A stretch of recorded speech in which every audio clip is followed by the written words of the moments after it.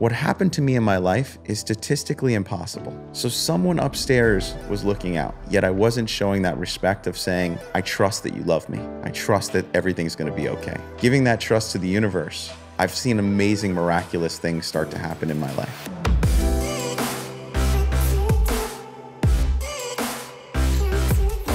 You and your wife have the most amazing eyes. So having to stare directly at you and do this podcast, I feel like I'm slowly falling in love. So there you go. So now we can do this. As I have to stare into those pools. So this is why you don't look at me often. This is why I was like, Scooter doesn't give me eye contact. You know, it's funny. Prince is right there because there's that famous joke of like, never look Prince in the eyes, you'll fall in love. This is what you learn at the Jay Shetty podcast.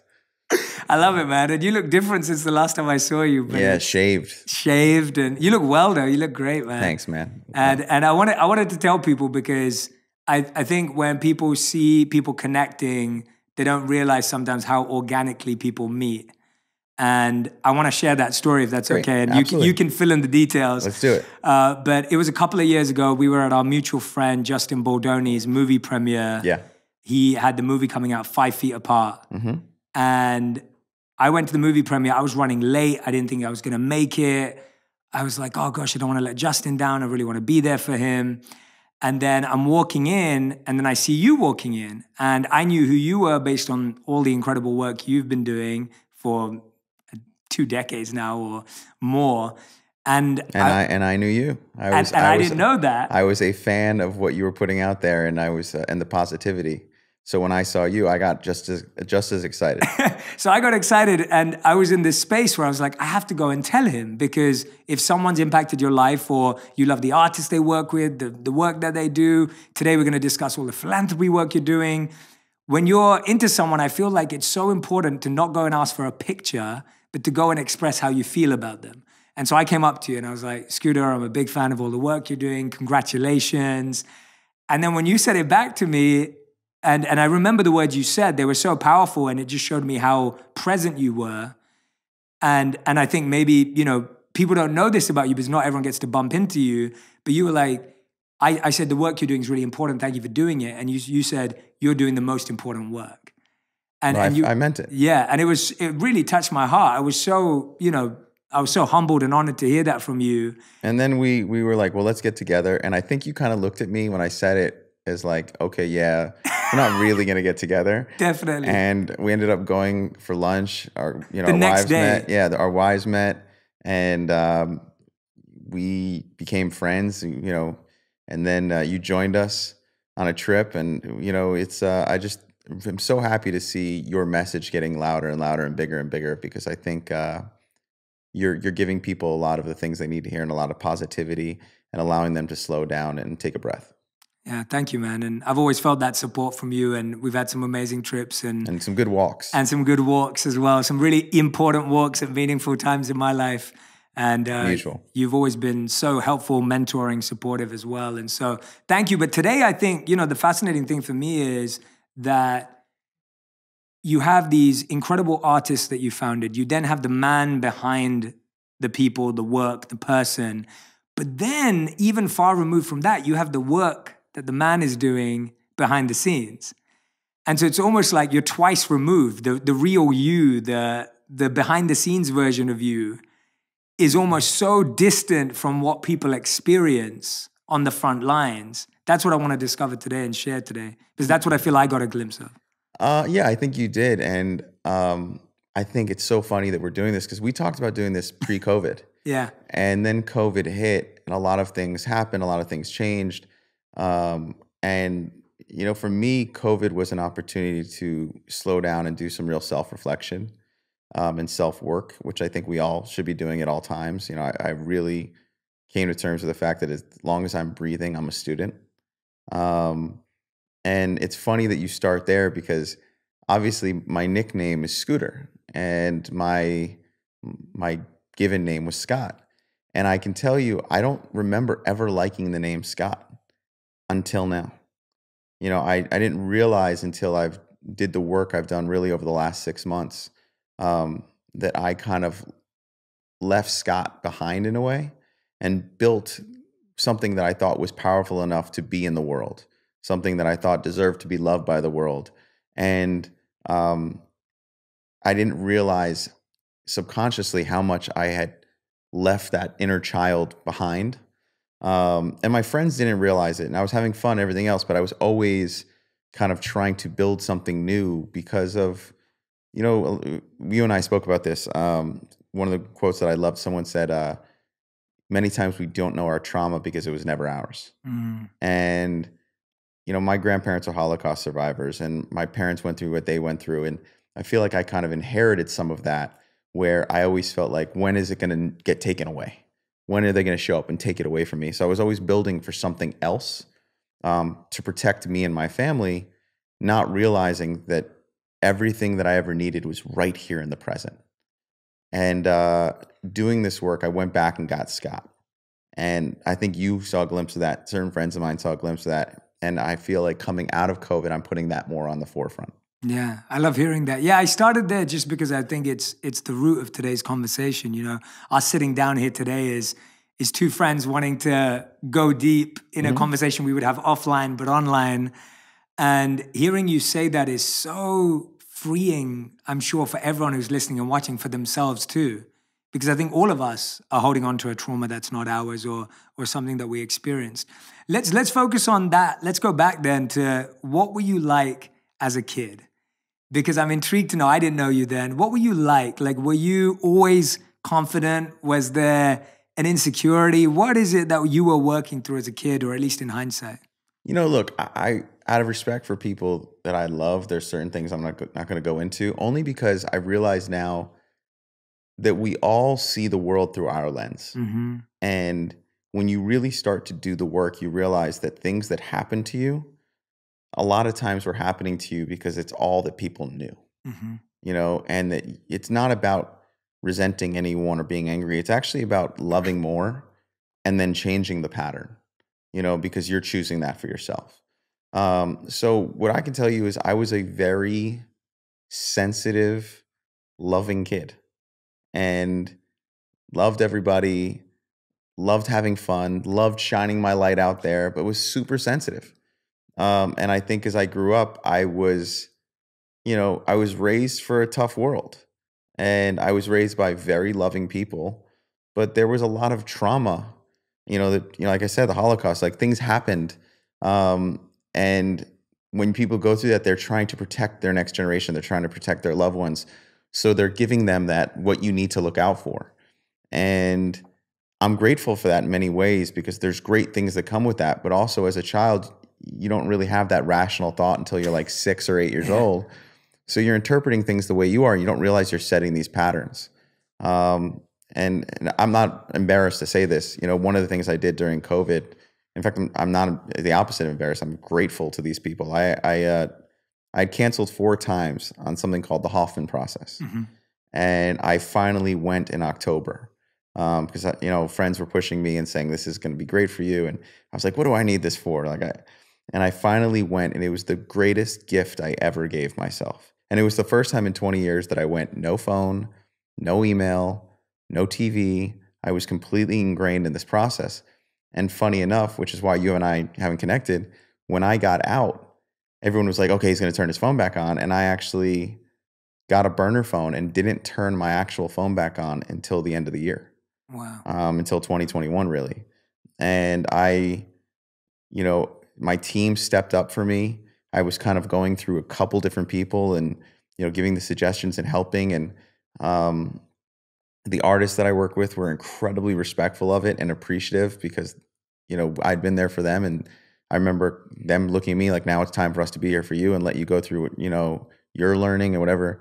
And I've really had a shift in my life. And I couldn't be more grateful, because you go through and things are going good. You're seeing other people in their trauma. You're seeing other people with whatever they're going through, and you don't want to look at yourself, because you're like, well, my life's so good. I have nothing to complain about. I don't need to do this work, because who am I to even say I need help, when people are really going through problems? I should just focus on the good things in my life. Mm. And what I realized is we all deserve the right to slow down and say, why am I hurting? What am I going through? What work can I do? Yeah. And I'm grateful that a lot of people that love me push me to do that. That's amazing. When you told me you did that recently when we were talking, I was so happy. And the other conversation we had that was attached to that, it actually brought me so much joy because I feel like when someone in your life that you care for actually invests in themselves and now is saying no to certain opportunities or delaying events in their life or priorities in their life, like huge priorities. I mean, your artists have huge, like not huge, is not astronomical careers with constant releases, with constant work. And the fact that you took that time, they're getting to see what you're prioritizing. And what I find so special about that is you had to, it's amazing to think about this, but you had to feel you were worthy of that time, that you had to feel like you deserved it and Yeah, that you couldn't just neglect it because, yes, you do have a blessed, fortunate life, which you're grateful for. very. Tell us about that feeling of feeling worthy, because I feel like that's such a, Feeling like you're enough, to be honest with you. I think, one of the things I learned there is we have these core shame lies, that we tell ourselves that affect us and create our fear and create our transference with other people. And it's not the root of things. I mean, I got a new tattoo actually when I got out. It says "Love More" on my chest because that's the number one lesson I learned. That's how you need to respond to really most things. yeah. And I'm working on that every single day with everything. Whenever I feel resistance, I realize, oh my God, there's a lesson for me here. Mm-hmm. Um, one of the things I had to realize is that I'm good enough because there's this weird thing that like you kind of go through life wondering, are you good enough? And all these things are happening for you and you're wondering, do I really deserve this? Am I good enough? The other thing I realized was none of us truly love ourselves unconditionally. And then how are we supposed to love other people unconditionally? To me, the way God loves us is unconditional. Mm-hmm. And one of the things I really had to go through and when I'm reminding myself every day in my daily meditations now is that one, you're good enough, two, you're lovable, two, everyone else deserves love. And then the biggest thing I'm realizing is that I need to trust, trust in the unknown, because you go out there and I got to make this happen. I'm gonna sleep when I'm dead, like all these different things.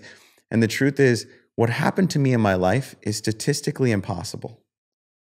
So someone upstairs was looking out, and they've given me a life with every single sign that God loves me and is looking out for me. Yet I wasn't showing that respect of saying, I trust that you love me. I trust that everything's going to be okay. And giving that trust to the universe, I've seen amazing, miraculous things start to happen in my life. And I can tell you, it's almost like I'm prospering better than ever before because of that. And the challenges have been getting harder and harder and continuing. But it's almost like these tools now are allowing me for the waves to hit me and I'm swimming through them. And I'm understanding with everything, there's something else to be learned. Yeah. See, when I'm hearing you say it, you can tell that it's been so realized, because a lot of these things, we hear them in daily talk, like, oh yeah, you should learn from everything in life, and every challenge has a lesson and an opportunity. But when you hear someone say it and they're living it, it sounds different and it hits different. And the biggest thing you said, which really resonated with me just now, is the idea of the love more, the tattoo you got. I read this incredible statement from a writer called Russell Barkley. He's no longer with us, but the statement he said, like literally, this is like, it's changed how I view every situation, and it correlates so similarly to the experience you had. So Russell Barkley said, people who need the most love often ask for it in the most unloving ways. And literally every day when I'm living my life, I see people ask me for love, sometimes in the most unloving ways. And I think we've all experienced that. Big time. Where someone's criticizing you, but really they just want love. Where someone's trying to get something from you or reaching out to you, but they want love. Like everyone's ultimately seeking love, but they are seeking it through validation or attention or recognition. And I think we learned that as a kid. I mean, I told my dad, recently that you loved me so unconditionally that I see through the lies of fear.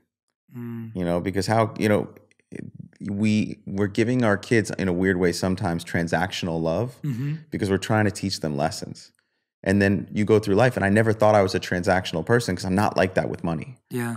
But I realized I was like that weirdly with love, and I was like that with respect. Oh, I'm not going to, you got to respect me. Or respect is earned. well, actually, I can give respect without receiving it. Yes. I can give love without receiving it. I can do that for my own self. I'm just going to respond with kindness because that's what I'm working on. And by the way, it doesn't always work.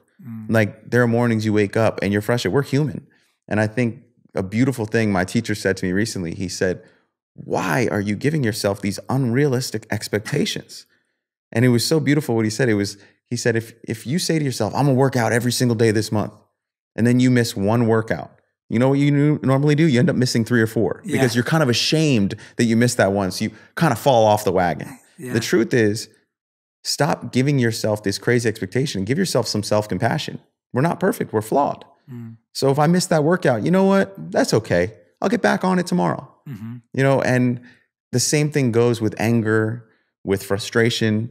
You're allowed to fall and stumble and then realize you can get back on. And that's the biggest thing I'm working on because I'm a perfectionist. I want to, I want to get this learning right. But it doesn't end here. It's, if it ends, I die. And then I probably come back and learn again.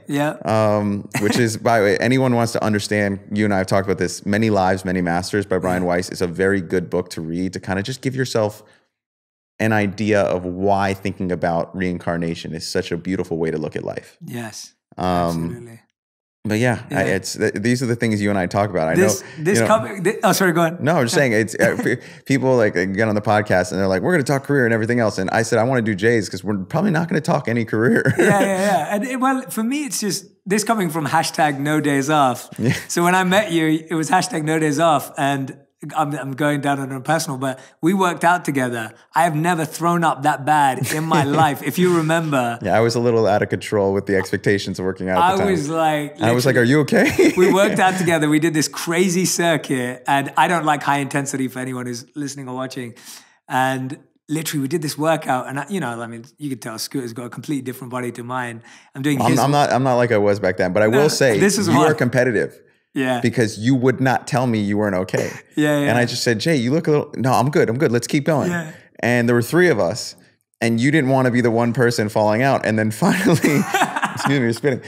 Finally, you literally sat down on the ground and you're like, I'm not okay. And you said, I'm going to go to the bathroom, and you disappeared for a good 45. Yeah, literally I was puking like anything, but it was just, I've always had that spirit of wanting to see how far I can go. And when I did that as a monk, there were experiences that broke me because we were doing crazy fasts, crazy meditations, and all it brought me back to was the realization that I wasn't Superman. Yeah. And I think that's what I'm hearing from what I'm hearing you say too, is the idea of like, no matter how able you are and how capable you are and the boundaries that you push, we all still have and you're going to fall again. Correct. I'm having this learning and having this epiphany. I'm going to break again. Yeah. And this time I have tools to put my hand on my chest and say, we all suffer. The world is filled with suffering. Give yourself some self-compassion. Yeah. And give it to others. Yeah. And it's been a beautiful thing. And I credit some amazing people in my life who really pushed me to go there. And when you go there, there's also sadness, realizing how many things you missed because you were planning for something in the future. How many times you weren't present because you thought you had to protect something that you already had, and I'm just grateful. I'm not going to spend another 39 years not knowing these things. Yeah. And I look forward to every 5 years telling you another level of learning. It has to be that way. And I weirdly, like, the falls are where the greatest learnings are. 1,000%. And that's the problem, right? What you just said about missing a day of a workout and then it ends up missing 4 days. It's the same when we go, okay, well, now I'm not going to fall because I found a new place of enlightenment. And what we don't realize is, again, like you said, it may not be every 5 days, but every 3 or 4 years, there's going to be another moment of revelation. Yeah. And when you keep thinking, oh, no, this time I've got it, that's where the mistake is made, is like, oh, this time it's not going to happen. But tell me about, what does it take? Because I remember you discussing the Hoffman Project with me when we first met, and you were like, oh, I'm thinking of going to this, etc.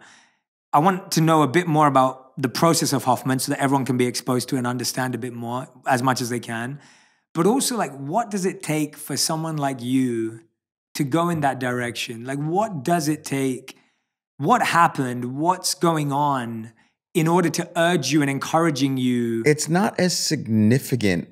Yeah, like, it's not. No. It wasn't like, it was funny when I went, I started, my wife and I started hearing all kinds of rumors of, oh, he's gone crazy and this, that, like, because I was away and, all kinds of weird things. But it wasn't that. It was just feeling like I wasn't present in my life. Yeah. And feeling like the people around me who loved me, I felt their hurt because, one, we're all coming in with our own trauma, and weirdly, our trauma was matching up. And I couldn't fix it. I'm a fixer. I'm the guy who, since I was a kid, I'm going to make it be okay for everybody. And there was this, I just couldn't fix things in this moment in time. And suddenly, because I couldn't fix things, I started to spiral. I started to literally lean more into my negative patterns of wanting to control things because I couldn't fix things. And my heart was in the best place. I wanted everything to be okay and everyone to be happy. But I couldn't get everything in the right place. And I'd been playing that chess game for so long, and the board was getting away from me. And suddenly I realized a very dark thought came into my head. The ultimate, I'm not enough. The ultimate, I shouldn't be here. And that's not me. Yeah. And when that thought entered my mind, I said, what are you doing here? I said, whoa, I've never gone that dark. Yeah. And I signed up for the Hoffman process the next day. Why Hoffman? Tell us a bit about it for anyone who doesn't know, because I think I love giving credit where it's due to places and retreats. Started by a guy named Bob Hoffman. In the United States, there's one in the Napa area and there's one in Connecticut. An amazing woman named Liza was the one who is one of the co-CEOs with her husband, and it's a nonprofit. It's just an amazing process that really delves into spirituality, delves into early childhood, delves into your trauma, your patterns, and you give yourself over for basically 7 days. No phone, no email, no even to your kids or your wife. No working out, no book, no nothing. And writing? There's a lot of writing. What I will say to you is, I don't want to go into what the process is because it's important whoever does it is surprised. But what was interesting is I had certain people, you know what you need? You need to go to Hoffman. And I'd canceled 4 times. And it was always a reason, I'm not going to go to this. I don't need this. Like, I'm busy. And one of my friends, who's one of the most brilliant friends I have, he said to me, when I went in to manipulate it so I can come out and show the people I love, look, I did this. Aren't you proud of me? Because someone that, he loved had done it. And he looked at me and he said, you can't manipulate this. And I was fascinated that he said that because he's such a smart guy. And I'm like, what could they really do in a week? And he said, it's going to be the most remarkable experience of your life. And my other friend, Penny, had said it to me. And, and I decided I'm going to go. And it felt like it was gone for a year almost, and I really gave myself over to this process and made really amazing friendships. I wasn't like you share feelings and, different things. And I opened up in a way that I never expected. And I laugh now because I look back at the timeline of when we did things because I had this workbook and I realized that day 2, I remember having such an intimate conversation with my teacher. And I thought that must have been day 5. It was day 2, and you went in deep. Yeah, I went in deep, and I uncovered a lot of things, and I realized a lot of things about myself, about my patterns, about forgiveness for myself, understanding of things, forgiveness of others, and I was just eternally grateful. And what was interesting is when I came out, I had this. Ooh, I'm so happy. I'm so in love with life and myself and the world and people. And I came back and I entered a lot of darkness. And the tools that I got at Hoffman allowed me to understand that the darkness was because that's what God wanted me to have. There were lessons that I needed to learn. I'd now been given these tools and there was no darkness. There was an opportunity to learn. There was an opportunity to go deeper every single day. And I always found that when I was doing my meditations, the biggest revelations were my deepest breaths. My longest, deepest breaths, I'd have the deepest revelations. And in one of my meditations, I realized that's life. I'd been going around taking these quick breaths, treating my life that way. And I wasn't slowing down enough in life to take a deep breath and let it come to me. And that just comes down to, self-forgiveness and, and a lot of beautiful things. And I'm really grateful to, the people. I will never say who I was there with because they don't do that. And no one has ever said I was there. This is actually the first time I publicly said that I was there. And it was a very cool thing. I'm very grateful. And now sharing this, there's so many other people who come to me of like their things of self-work that they've done. And they're like, you should try this and try this. And it's just a very exciting place to be. And I can tell you the greatest gift of all is for my children. I was a good dad before. I loved my kids. I would come home every night and put them to sleep. And, and I'm married to super mom. She's awesome. And I am present with my children in a way that I didn't know possible before. And I think that's the greatest thing Hoffman gave me. It's so beautiful listening to someone have that experience. Like I could sit here and just listen to you all day because it's so gratifying to the soul, like on a much more deeper spiritual level, to hear someone having that experience and doing that work. And how does that? And I do want to talk a bit about career on this level of frequency. Because what I'm fascinated by, and I think this is what people often don't see as symbiotic, is how spiritual insight leads to spiritual career practice. How does someone like you take this very profound experience and work? And by the way, having known you for a few years, like I know that this wasn't just 7 days of work. This is years and years and years and years. There's a lot leading up to this. Yeah, exactly. In 7 days, where the 7 days like accelerates and like really makes it powerful and meaningful. But you've been doing this for a while and thinking about these things for a while. How does that then manifest in your work? How do you take this energy? Is it how you're dealing with people? Is it how you're creating stuff? How does someone do that? Because I think a lot of people, even I get asked this question a lot, is like they see spirituality and business is like almost separate. Yeah, I completely disagree. Yeah, same. The other thing I want to point out, because I've been thinking a lot about this, is that the same way I said that I believe you get the lessons when you're supposed to get them, I believe you're supposed to. I don't think I should have had this mentality in the beginning of my career. I think that I'm exactly where I'm supposed to be. The universe wants me to be exactly where I am. So I needed to be a certain way at certain points to learn those things, for those things to happen. And now this is where I am at 39. And this is where I needed to learn. And now, I'm having a different kind of grace. I'm having a different kind of empathy. I'm understanding to let go and allow people to have their process and their journey in a different way because I'm understanding my own in a different way. I'm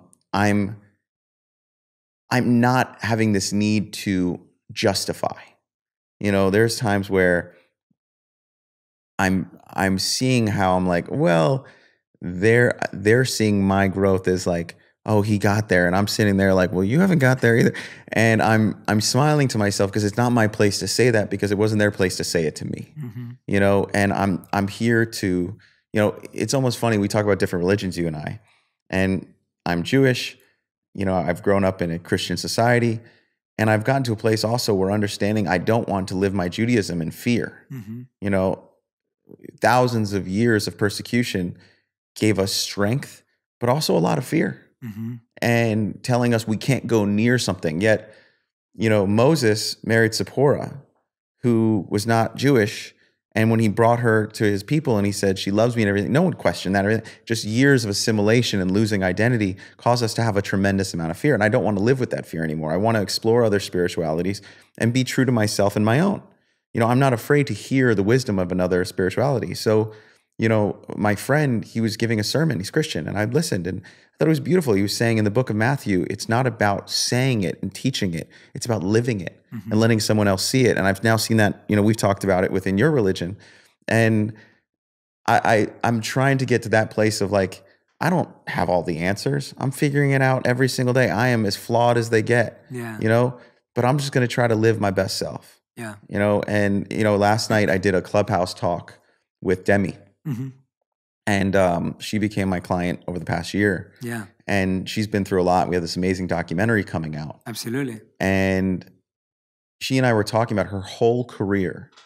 Every time she faltered, she has the strength to get back up, and people call her a role model. And she's like, I'm just afraid because it's just too much perfection to live in. Yeah. And then I always crash. And she started to do interviews for this new album, and she's like, I want to be a role model. And I called her up and said, what are you doing? I said, you're giving yourself that same self, you know, perfection that caused you to fall before. I said, we got to change the word. And I thought about my brother Adam, who has a nonprofit called Pencil Promise. And he told me, I don't want to be called nonprofit. I want to be called for purpose. I don't want to say what we don't do. I want to say what we do. Totally. And I said Love to that. Demi, stop calling yourself a role model. Let's go with real model. You're a real person, and you are flawed, and you are imperfect, and you are honest, and you don't have to be perfect ever again. And we like that, and that's how she's saying now. Yeah. And I think if we start treating ourselves and others with this same sense of, it's why I hate cancel culture. I mean, I understand we all have a lot of pain, but if we don't give people an opportunity for growth, what are we doing? We're just giving the next generation the same pain, you know? And it's a hard thing to ask people. It's a hard thing to ask when you've been abused, when you've been persecuted, when you've been mistreated, to love your neighbor. Yeah. You know, that's a very tall order. And I don't think it's my right to tell someone to do it. But I can choose to start doing it in my own life. And I can tell you it's hard. Yeah. It's hard. And I falter and I stumble sometimes. And I said to my wife just the other day, I said, hey, I caught myself the other day. I was upset with someone on how they treated me. So I made a comment to you that wasn't the kindest comment about them. You know, it wasn't awful, but I just wasn't giving them their credit because I was upset about something that happened to me. Yeah. I said, if you catch me doing that, can you just, if you notice it, just tell me to stay in my heart. And she was like, I got you. And I think that's what I'm trying to do. I'm trying to stay there. Yeah. And that's that accountability culture. Like, you know, you have someone in your life that you're being accountable to, your wife in this example. Yeah. And like that feeling of, we do need accountability. We want to be accountable to ourselves, to the people we love, the people that are important. And I just want to point out, I don't know if you know this, how perfect it was that you said the real and role models thing. Tupac said, we need real models, not role models. And I'm looking at him, and I'm looking at you, and I'm like, I'll take my shirt off. yeah, show me the more love, love more tattoo. But it's so, that's such a beautiful point. And you know, I want to share this because we talked about this. And I struggle with that. So me and my wife, when we talk about relationships, we talk about our mistakes. If you listen to our podcast, she's been my guest 3 times. Every year we do an episode together and we talk about everything we get wrong. And the number one comment will be hashtag relationship goals. Or the number one comment will be like hashtag cutest couple or whatever it is. And my comment back will be, please listen to what I'm saying. And so what I find is that we've been conditioned and programmed to want someone to be perfect. Yeah. Demi, you, Justin, you know, Ariana, whoever, me and my wife. No one's perfect. None of us are perfect. That's why when you and I talked once, I said, we're made to serve, not to be worshipped. 1,000%. Because no one can live up to worship. No one, apart from God. God, that's it. Yeah. You know, worship God, serve each other. Yes. I love that. That thought is perfect and beautiful. But that's what I mean, that because we've been conditioned to want to worship humans, we direct that worship into an athlete, into a singer, into a teacher, into a guide, whoever it is. But it's a shame that even when you have someone opening up and saying what it's actually like, our programming up here is so strong that we still project perfection. So now the new trend is, before it was, if you were flawless, or at least presented yourself as flawless, that was considered worship worthy. Today, now it's the opposite. If someone's really vulnerable, that's worship worthy. But the point is, what you just said is, let's move away from worship completely and let's just serve and support each other. I want to say 2 things to this. One is about you and one is about me. Okay. It's good. We're both in the room. I'm going to go with you first, just because, and then I can end on me so you don't feel bad. A little over a year ago, you called me and you said, can we go for a walk? And we went for a walk. And I said, this is the unfortunate thing that we do to each other. We get to this place where we just want to tear each other down. And there's that line in Batman where they say, if you do it, well long, I forgot the line perfectly, but it's like, if you do it well long, right? If you do something long enough, you too will be the villain. Yeah, I know exactly. You know what I mean? Wait, yeah. Wait, let me find it. It's a good line. It's, I think Heath said it as the Joker. Yeah. You either die a hero or live long enough to see yourself become a villain. Yeah, it's there you go. It's Batman. Yeah. Yep, and that's so spot on, and what we do to each other. And for me, I recently watched the Queen's Gambit special, the show on Netflix, which was fantastic. And coming out of Hoffman and seeing that, I just had this epiphany that I had been this chess player my whole life. I had stared at the board, and people would come and show me attention and affection because of my skills on that board. So I thought, oh, that's love. So I'm going to keep playing this game. And people said, wow, you're really good at this. You're smart.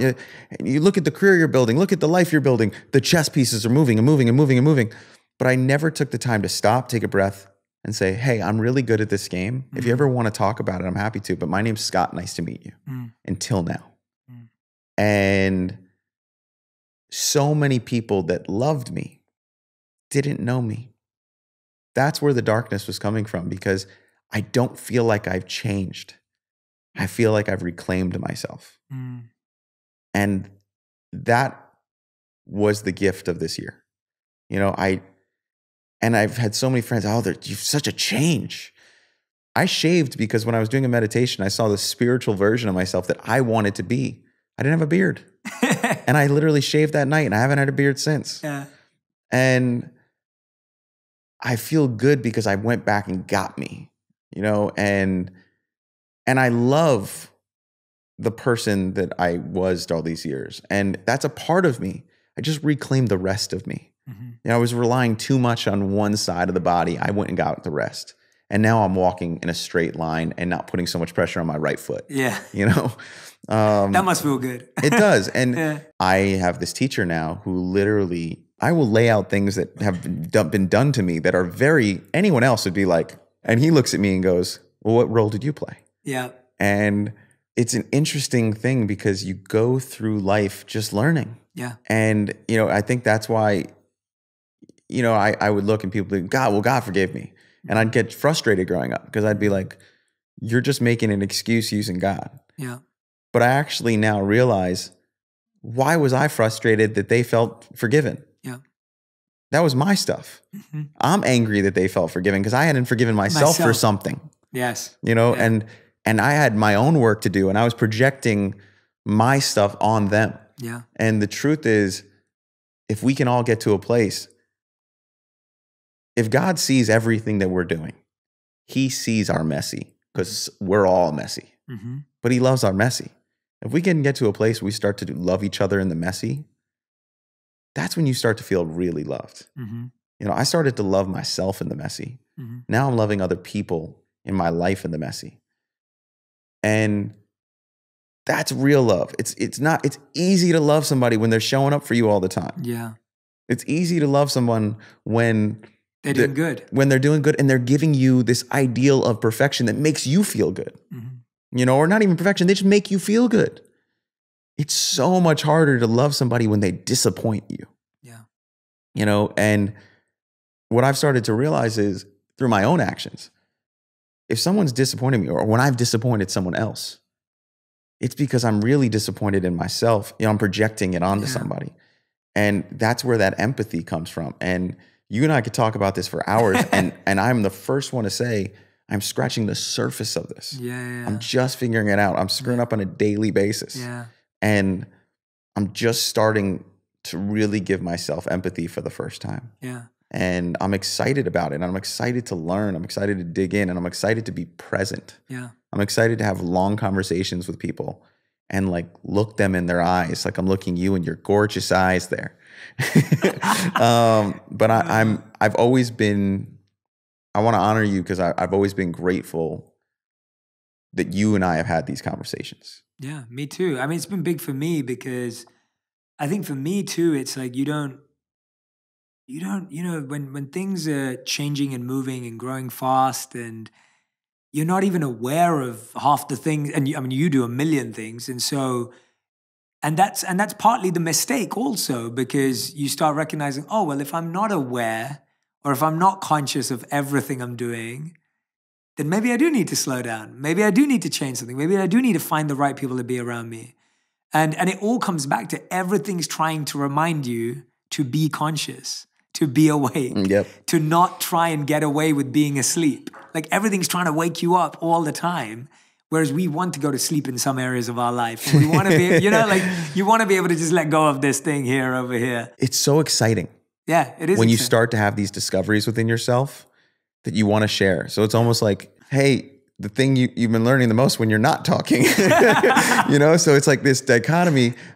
And then there's that grace of just like, it's okay. Yeah. I don't have to be so hard on myself. No. If I'm excited today, maybe I'm going to overtalk. Yeah. That's okay. Tomorrow I can be quiet. Well, this is an interview with you. Yeah, but I'm just saying, like, it's giving yourself that grace of like, and that's another pattern. Like as a kid, like, you dim your light a little bit. Like, oh, you're being too loud, and getting to a place in your life where, when your child is running in front of you and they're being louder, you're not holding a grudge against your child. Mm. We hold these grudges as adults against ourselves and each other.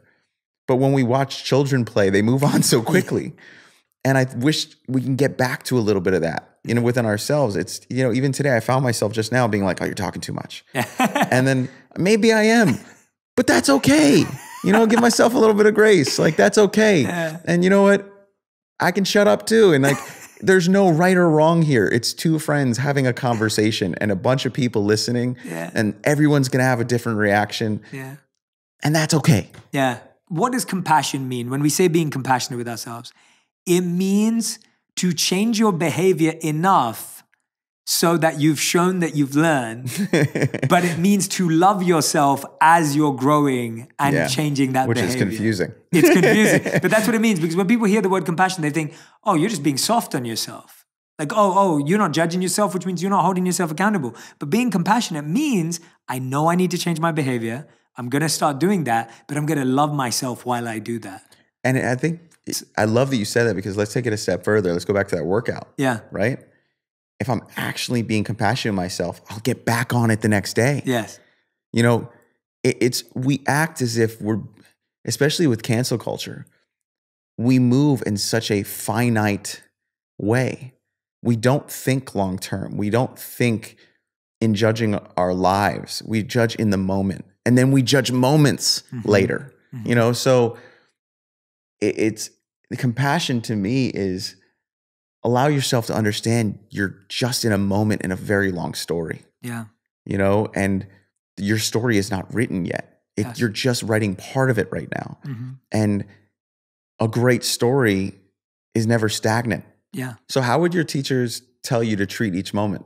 Like, how do they say to go about it? Because the one thing I'm working on is, well, you still have to show up. Mm-hmm. You still have to show up to every moment. But how do your teachers tell you to show up to each moment? How do they tell you to treat it mentally as you go into it? The biggest mantra that was stated at the start of a moment was, don't judge the moment. As soon as you label a moment, it now gets labeled in that jar or that box or that filing cabinet and cupboard. And then now you never reflect on whether that label was right or wrong. So just be. Because if you label, it's the labeling type. The mind wants to label things to make it simpler. That was a good experience. That was a bad experience. That was a good taco. That was a bad taco. That was a good restaurant. That was a bad restaurant. But as soon as you label it, you now don't allow that to become anything else. What if that restaurant evolves? So the idea of labeling simplifies for the mind, but actually makes it long-term complex. So the idea is, instead of labeling, allow yourself to experience, allow yourself to re-experience. And then if multiple experiences obviously give you the same experience, then you may put a label in pencil. But you're penciling labeling. You're not putting like a permanent marker. You know what's funny? My teacher uses the word be curious. Yeah, exactly. It's not be definitive. Yes. Be curious. Yes, exactly. But I want to play this game with you a little bit. I want to challenge you a little bit. I love it. Only because I want people listening to your podcast to hear you respond to this stuff, because I think you're brilliant about this. For those people who are listening to this podcast saying, okay, I get all this growth and learning and everything else, but COVID's been hard and I don't have a job right now and I can't pay my bills. And I've looked up who Scooter Braun is, and this guy financially, he's not in the same place as me, and he's out of touch, and he can talk about all this spiritual learning, but he doesn't know what I'm going through. They're right. They're right. I do not know their experience. I don't know anyone else's experience. I only know my own. But what I wanted to ask you is, what is your response to someone who is saying, this is easy to talk about, but what about in this capitalistic society that I live in?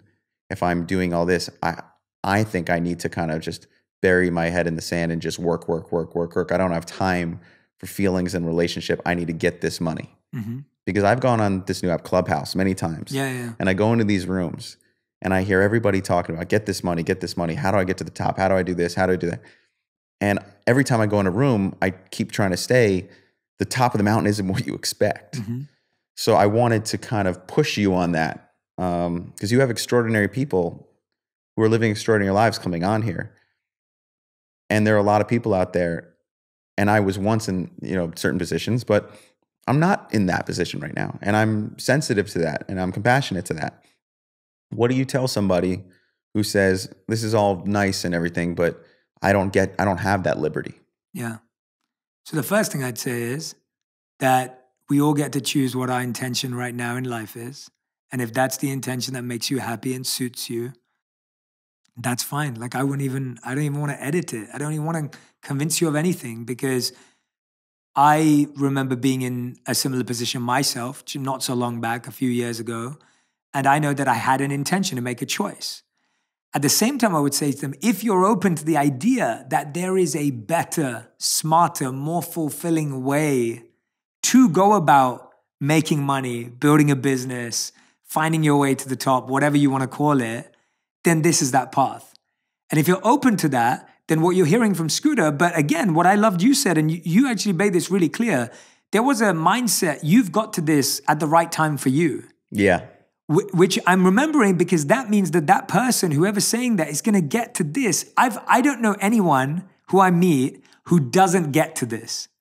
Whether they're a billionaire or whether they just started out. I was lucky enough to get it at 18 when I met my monk teachers. Mm. This is the stuff I was talking about at 18 years old, because that's what I was given in this life. And there are some people that I've met that have taken till 70 to get it. Some people are in their 30s. And the point is that you are going to have to get here at some point. Everyone's going to have to get to this point. And you need the context from before. Correct.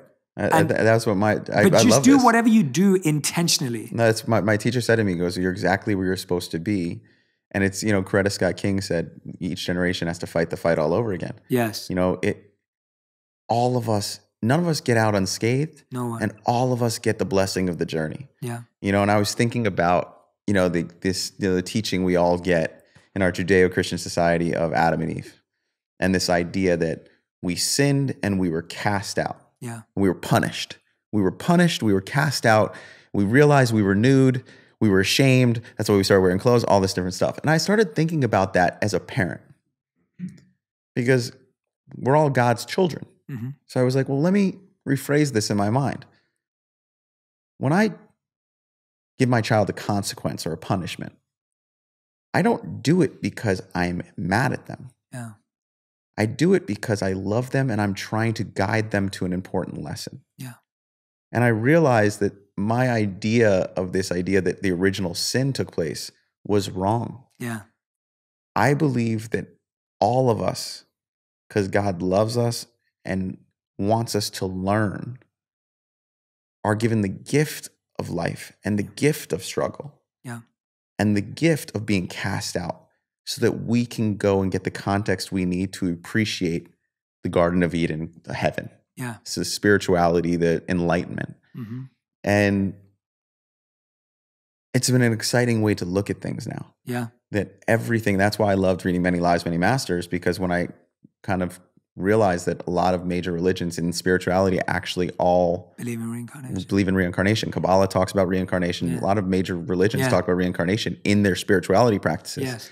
And when you read this book, which is a true story, and you kind of understand that if you just kind of accept that you get to come back and you're always learning, you start to not fear death anymore. Mm-hmm. And you start to realize this is going to be hard. There are days my heart's going to ache. There are days I feel like I can't breathe because I'm hurting.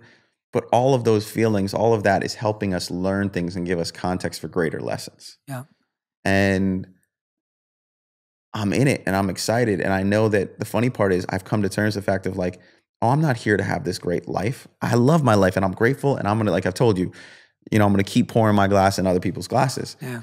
But I think the thing I'm most thrilled about is now I understand that pain is coming. Mm-hmm. Happiness is coming. Mm-hmm. Joy is coming. Heartache is coming when I least expect it. Because the fact that I wake up every morning and I'm still breathing means that there's something else for me to learn. I kind of take some joy in that now. Yeah. But see what you just said, that when you just said at the end, that last statement you said, but I take joy in that now. That was, this sounds intense, but it's actually beautiful. And that's where the joy part comes in.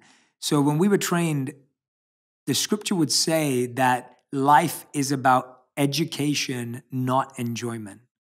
Like life's about enlightenment, not enjoyment. Now, what I mean by that is the joy of learning is the joy of life, but we are seeking enjoyment through the temporary pleasure, through the external satisfaction, through the quick win, through the top, through the mountain, whatever it may be. And as soon as you switch that, so every area you walk in, if you walked into every room today and you went in there and said, how can I learn from it and how can I serve in it? Versus how can I enjoy this moment? I love that. That's the difference. I love that. We walk into every room going, how can I enjoy this? You see a woman or a man, you go, how can I enjoy them? You see a house, you go, how can I enjoy this? You know what's funny? I'm thinking to myself, well, where's the struggle? The struggle is when I haven't learned the lesson from the last room and I'm still stuck on that lesson and I got to walk into the next room. Yeah. And that's where you start to get in a vicious cycle. And, it's like you start to falter. Give yourself that grace of, hey, let's slow down. Let's take that big, deep breath. Yeah. Let's reset. It's why, when you went on that trip together, you guys were waking up every morning and meditating. Yeah. And I was like, oh, I've learned TM. I now meditate every morning. Yeah. And it has changed my life. Yes. And you know what? Let me rephrase that. I try to meditate every morning. Yeah. There are days that I miss. Yeah. And now I give myself the grace of, I'll get back on it tomorrow. Or maybe I'll do a quick one tonight. Yeah. I'm not, I meditate every day. Yeah. I enjoy meditating. I like what it does for me. And if I miss one, I give myself that grace and I get back on the horse tomorrow. Yeah. But that's what I mean, that the joy, like people go, well, then where's the fun in life? If I'm always learning, where's the fun? The learning is the fun part. Like when you come into a new place and like your teacher said, you're curious. Like when you came in here, you were like looking at the quotes, and looking at the people. You're not trying to enjoy the art. You're like curious and you want to learn. That is the fun of life. That's childlike. That's childlike, exactly. Where a childish mentality is to enjoy. Well, it's funny. As I started diving into all the different major religions, there's a quote in almost every major religion that talks about God. If you like, they ask Jesus, they say, show me God. And he says, look at the child. Yeah. And in Judaism, they say it. And in Hindu, they say it. And like all these different, every religion, you'll find something that points to the child and the innocence of the child and the love the child has. And, for me, I talked to someone who actually went to Hoffman after me. Mm. And, this person hit me up and they were like, I'm losing the high. Life is pulling me back in. I'm getting depressed. I'm losing the high that I had 3 weeks ago when I got out. Mm. How do I get it back? And I said, I don't know if I'm right, but I'll try and answer this question. And the way I'm going to answer it, I don't know if you're going to like. I said, you got a high because you dealt with your worst demons. Mm. And then you gave yourself forgiveness and you learned. Mm. If you want to get that high again, stop looking for the happiness. Look for the resistance. Look for the lessons in the resistance. And when you have the epiphany again, you'll get that high back. Yeah, and that's exactly the point I'm making, is that we're looking for the high in life constantly.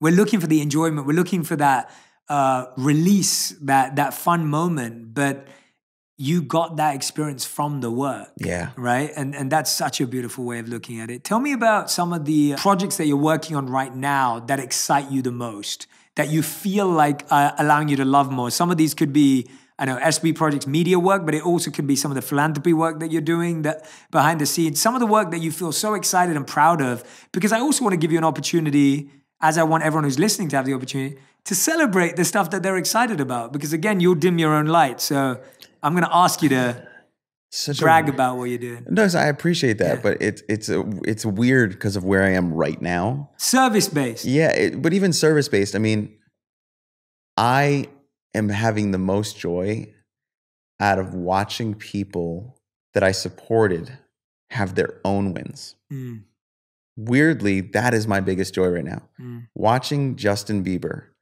take ownership of this album the way he has, ownership of the performances the way he has, ownership of his decision making the way he has. This is the most hands-on he's ever been in his career. This is the most he's fought to push back on all of us to say, I got this. And I told him the other day, proud is not the word. I respect it. mm, I respect it so much. I'm so happy to see where Ariana is in her personal life, in her decision making, in her choosing to face so much trauma she's been through publicly, and be the person that she is. I'm grateful watching this Demi documentary. Like, I'm blown away by her. You know, I can't wait to see it. you know, Andrew Watt just won Producer of the Year. I know the year and a half that he's had. And for him to come out the other side and then tell me the Grammy was amazing, but the work I'm doing on myself has been the greatest reward. I mean, I'm really proud of a lot of people in my professional life. And then I'm really proud of the people in my personal life because I'm seeing them do the same thing. Mm-hmm. So it's weird, like the accolades for me aren't necessarily the fact that I'm moving the chess pieces. I did that for a really long time. Mm-hmm. It's that I'm seeing all these other people who've been around me in my life and I'm looking over at their chessboard and I'm admiring their game. Yeah. You know, I'm admiring their game and I'm admiring who they are and I'm admiring who they're showing up to be. And I'm just admiring their journey. Mm-hmm. And I'm not passing judgment. I'm just enjoying watching. I'm curious. Yeah. You know, and to me, the funny thing is, in the last 6 months, since I've let go more, commercially, I think I've had more success than I've ever had in my life because I'm trusting. And I think there's a weird reward in trusting the universe because I'm finding that joy, and things have not been easy at times. But I'm leaning into those uneasy times and saying, what is this resistance? Like, why am I hurting?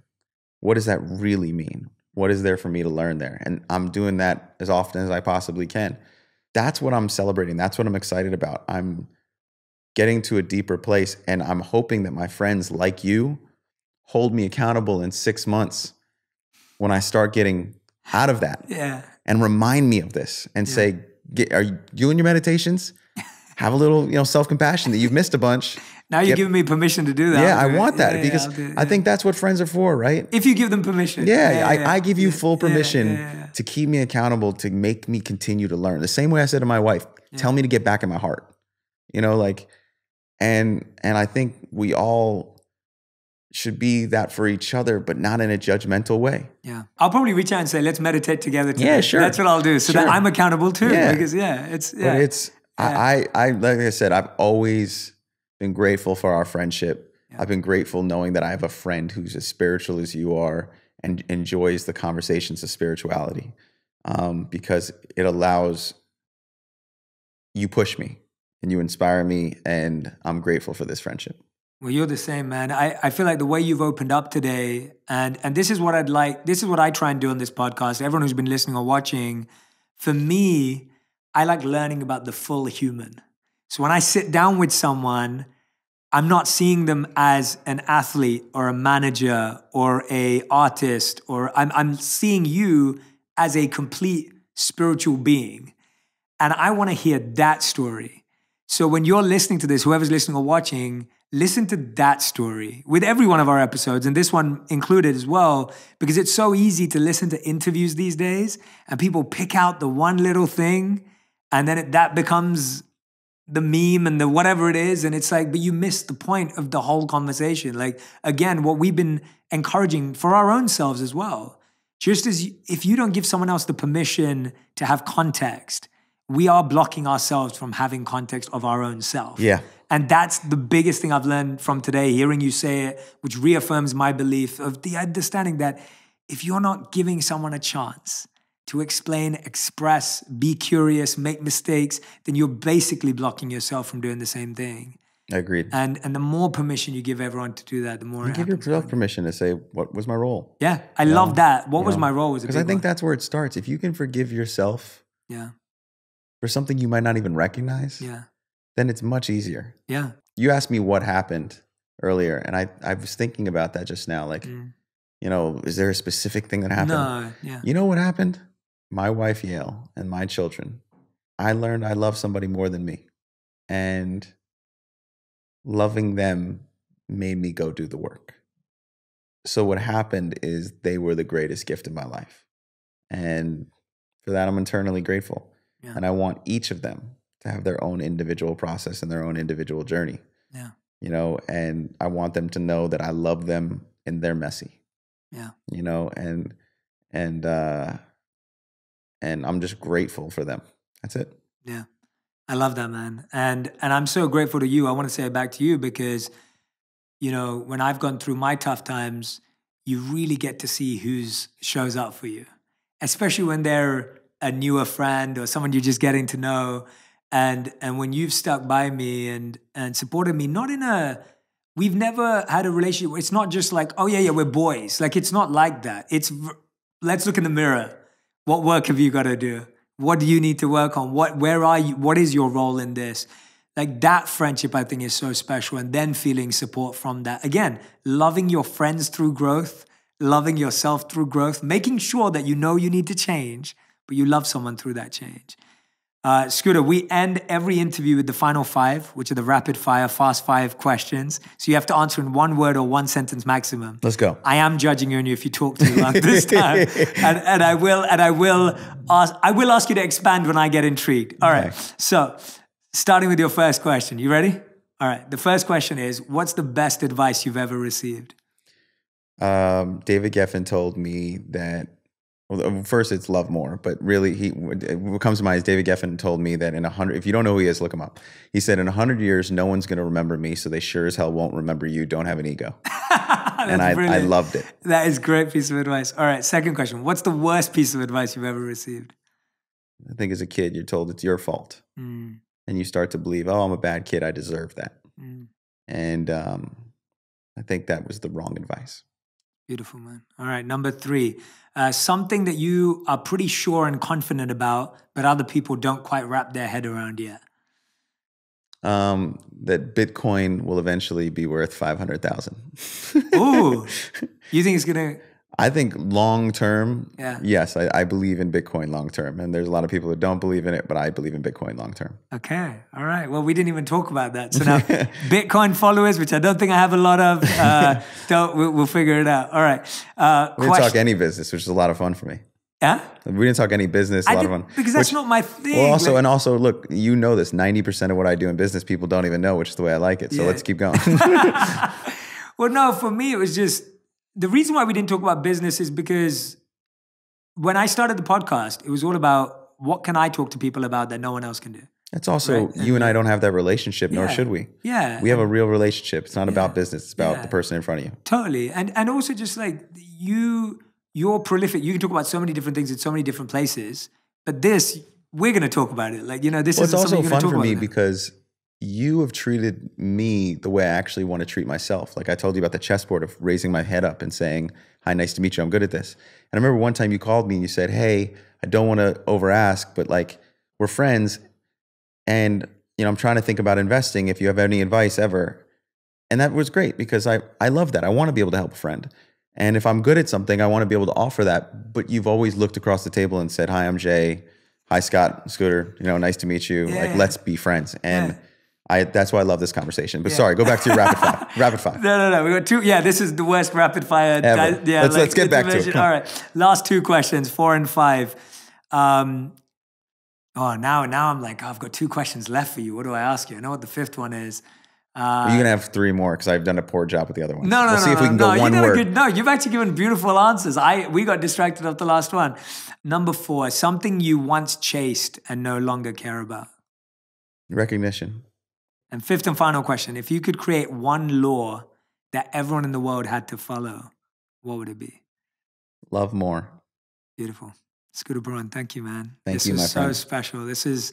This goes down as one of the most beautiful, open conversations. Well, let's end it right. Scott Scooter Braun, because now you know all of me, buddy. So now I call you Scott from now on. You can call me Scott, Scooter, whatever you want, but now it's, all of me is here. I went and did that, and I got to tell you, I'm so grateful we did this, and I'm so grateful for your friendship, and I'm just proud of you as a friend for the message you delivered to the world. Thank you, man. And I'm proud of you for having the courage to always be open and vulnerable and honest and live your truth, and for doing the work when externally you don't need to. That's the hardest part, when actually, like you said, you could convince yourself to not do the work because things are good. If we're breathing, it means we got work to do. Absolutely. Thank you, man. Thank you. Thank you so much. much. Love you, buddy. Man. That's awesome, man. If you want even more videos just like this one, make sure you subscribe and click on the boxes over here. I'm also excited to let you know that you can now get my book, Think Like a Monk, from thinklikeamonkbook.com. Check below in the description to make sure you order today.